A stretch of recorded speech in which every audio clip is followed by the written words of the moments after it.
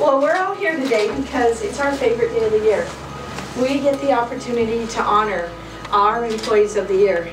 And this year, standing in this very room, is someone people describe as caring, excellent at her work, and always adds a special touch to whatever she does.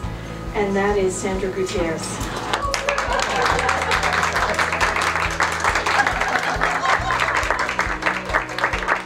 What you need to know, Sandra, is people really appreciate how you truly model our core values.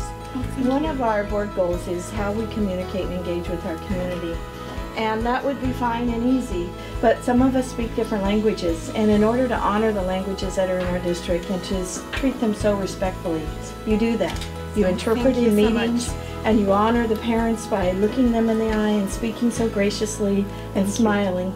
You also honor us with the work in the LCAP and all kinds of different ways that you translate the document to be respectful of the languages of our parents and our community. We value you, we appreciate you, and we can't thank you enough.